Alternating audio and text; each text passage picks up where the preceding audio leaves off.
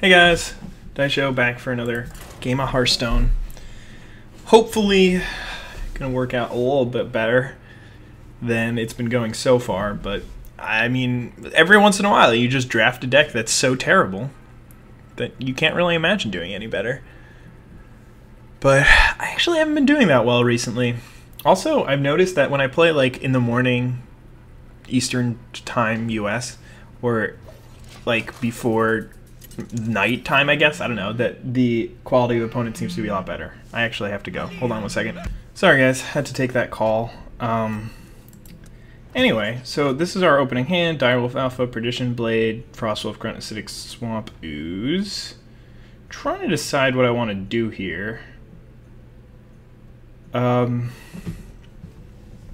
looks like I just want to coin into a Frostwolf Grunt. No, it looks like I just want to coin into a Dagger. No clue why my opponent's playing Murloc Raider.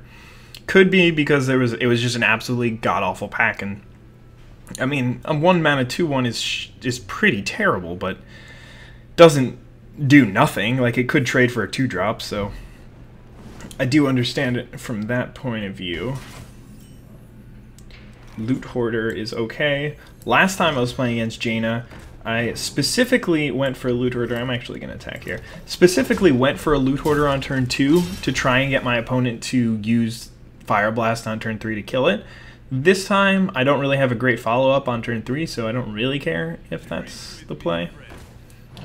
Alright, so pretty decent play here, and I mean, it's not incredible because I'm not getting so much value out of this, but just using it as like a Fiery War Axe or whatever, just a couple of swings, and I'm gonna get 1 extra damage at the face. It's not terrible. And down to 24. The more damage you take against Jaina, the worse you are. Am I really just gonna... That'd be an awful turn. Okay, so she's just gonna use this turn to do that. I'm gonna start here with one of these. It's an Ice Barrier. I can deal with an Ice Barrier. And then I have a couple options. I can go Frostwolf Grunt into Direwolf Alpha, but I think I'd rather... Actually, it seems like a pretty good turn to drop Loot Hoarder. Because, first of all, I get to be mana efficient and still have a 2-drop, so I can go 3-drop into 2-drop next turn. And it seems like my opponent really needs to do something more than just ping my 2/1. So there's a good chance that she wants to play a 5-drop. Or probably a he, I don't know. I mean, I don't know the specific demographics in this situation, but I don't know. It turns out that it was not a good play, really at all. Oh my god, what? Angry Chicken? I don't... Okay, ooh, that was a sick draw. I'm going to be able to go Blood Cell Raider into Demolisher here. Demolish this little chicken. And actually get a 4/3 mana for 2 mana, so that was nice. It was a good turn. I'm definitely ahead here. My opponent has been playing stuff like the Murloc and the Angry Chicken. Not really sure what his game plan is here. But Arcane Explosion is not like the worst card for me to play against, so Frost Nova. Interesting. I'm definitely going to attack first to see what the deal is. Don't really want to play Argent Commander in case it is a mirror entity. Looks like it might be. I'm okay playing a Gnomish Inventor though. Okay, it could be a Vaporize, or we could be getting into Spellbender, Counterspell kind of territory, which is a little bit scary. He's gonna silence that, that's fine with me. So we already played a creature, so we know it's not mirror entity, so I'm okay doing this. Heading to Northrend. Yeah, I'm actually just gonna go with that. It's pretty easy to argue that I should just attack it with the Demolisher, since it's pretty much useless anyway. In fact, there was also a pretty good argument. Okay, he's got another secret. I don't know what kind of deck my opponent's playing here, but doesn't seem to be doing anything as of yet. Alrighty, so first we're gonna start off by attacking with our weakest creature. That didn't do anything. So, I mean, there could be an ice block somewhere around here. Should not have attacked with all my creatures. But actually, I'm not even going to play anything. If it is a mirror entity, then too bad for you. Because I'm not going to play anything. There's really no reason for me to. I have a full board. Anything I play can just die to a Flame Strike, so there's no reason to commit any more to the board. And you've got to show me something before... Yeah, okay. So I'm just going to win that one. Probably the second one was a mirror entity, but still not sure on the first one. Could have been a counterspell or a spellbender, something like that. 3 wins is pretty good. I mean, I predicted that I'd get 3 with this deck, so... Anything more is gravy? No, I still want to try and go for 7. Always want to get at least 7, but yeah. 6, I'd be okay with 6. I'd be okay with 5. No, I mean, I'm never really okay with 5. It seems to be what's been happening a lot to me lately, but I'm never really okay with it.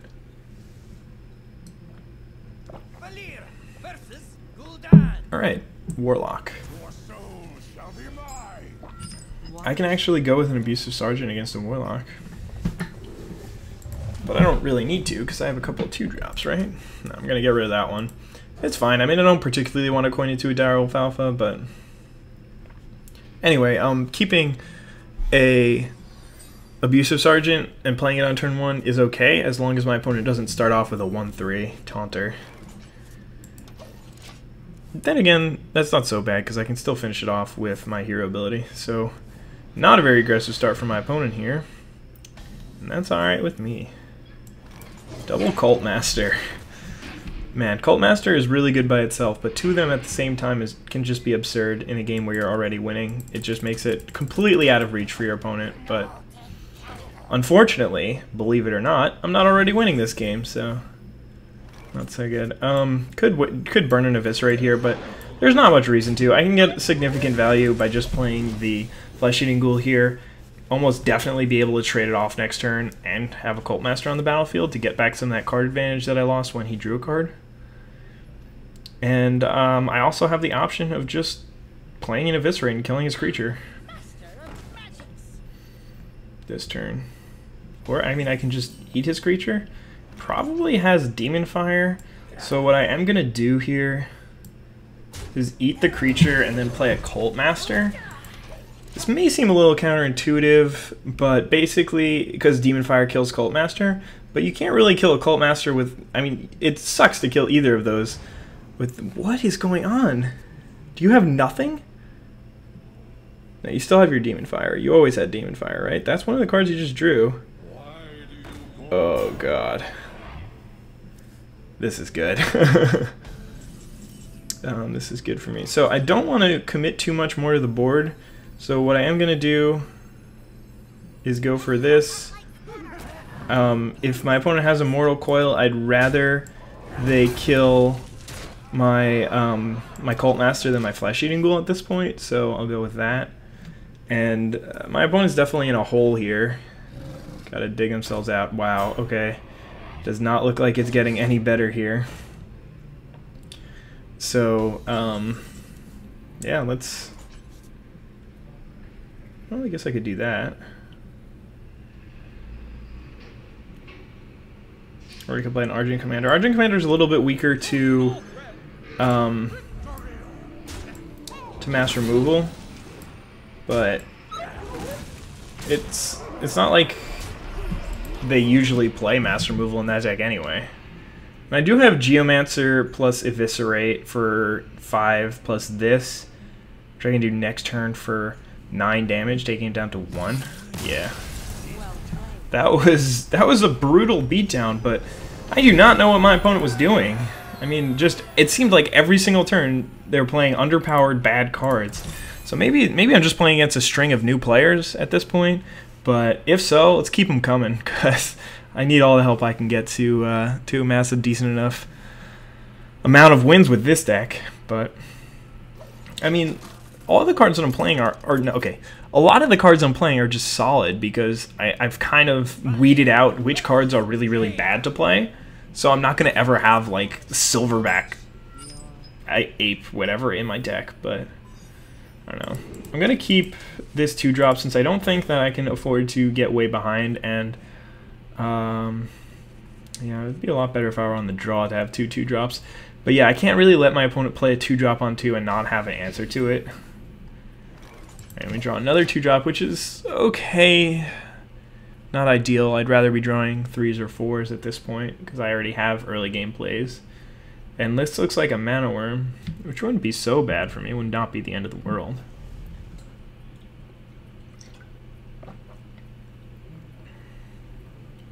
But definitely not looking excellent, just based on my starting hand. Alright, mana worm's fine. I have this second mana worm. Oh, mirror image. Well, that's a little bit awkward, ain't it? Alright, well, we got a Bloodfin Raptor. Looks like we're going to be taking some damage from that mana worm. It's one of the better plays that you can do on turn 1 if you're on the draw. Mana worm, coin, mirror image. Protect your guy. Yes, he's going to be able to protect it until,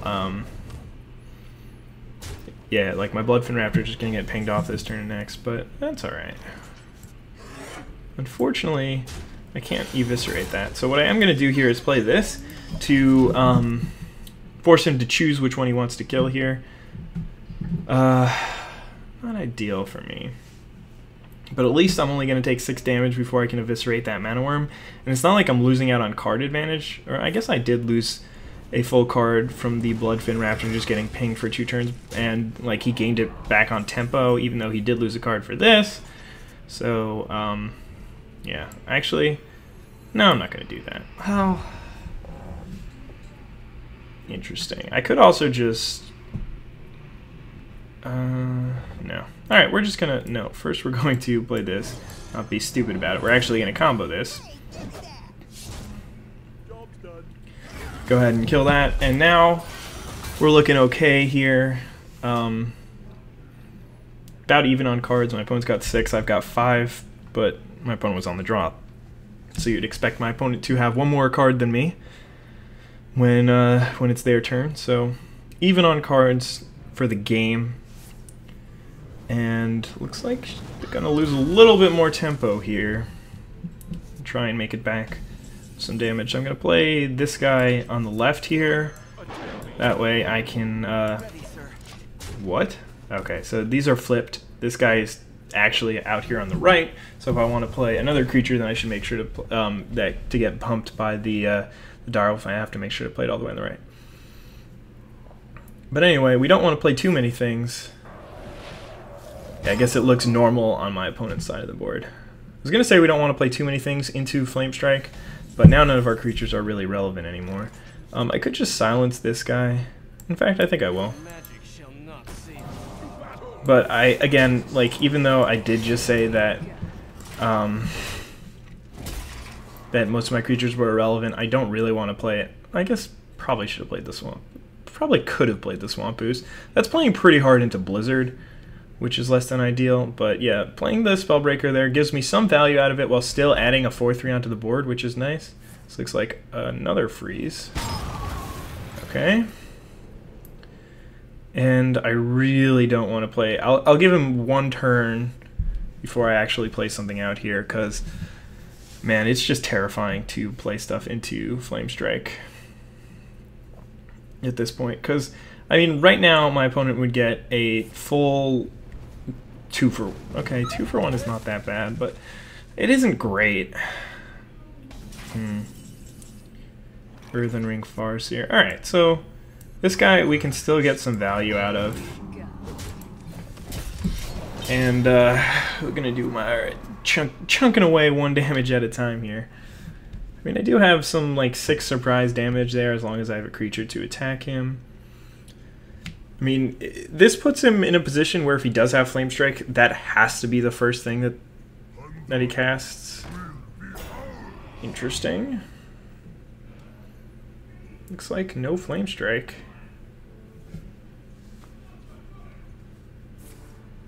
And Mirror Image is okay. Gonna save you some life. Obviously gonna ping off that. but I can still attack the 1/7 taunt. So I'm going to be able to take that card out without really losing a card here. I guess I sort of am losing a card because Abusive Sergeant is not really a full card here. But yeah, we're going to go with one of these. Okay, yeah, it doesn't matter actually. Go here. Did I attack with? Yeah, I did attack. Do I want to play another creature out into this board? Yeah, if there were Flame Strike, it would have been cast last turn. Like that turn, there's no reason to drop those things out if you don't have Flame Strike. If you have a Flame Strike in hand, at least I think. I don't know, man. I mean that's my read. That's what I'm saying. So this is a top decked card, so it's also targeting. So it's not Flame Strike. It could be Cone of Cold. Polymorph. I'm alright with Polymorph. Definitely alright with Polymorph here. So hopefully, I mean, it doesn't look like my opponent's going to play that many creatures this turn. Loot Hoarder, sure. Alright, so I think I can play the Cult Master here just... Well, actually, no, it doesn't make any sense. I'm just going to attack it with my face. Obviously, my opponent doesn't have Flame Strike at this point, but... I mean, it still makes sense to play around a card that my opponent can draw, especially when I have lethal on board for next turn anyway, even if my opponent doesn't. Well, I guess, okay, so they can ping off this, but still 7, 10, 11, 12, maybe more with this. And I do have an Eviscerate in hand as well, with the ability to combo it, so that's another bit of damage, but... All right, there's an Arcane Intellect that my opponent's been holding the entire game. That just goes to show you how much pressure I've actually been putting on my opponent. That not even one opportunity to cast that. All right, there's a Molten Giant. Unless she can give it Taunt here, it's not going to be too relevant. Demolisher, also not really a thing. And then just a ping. Can give you the old well played here. To release that button, I'm clicking this one.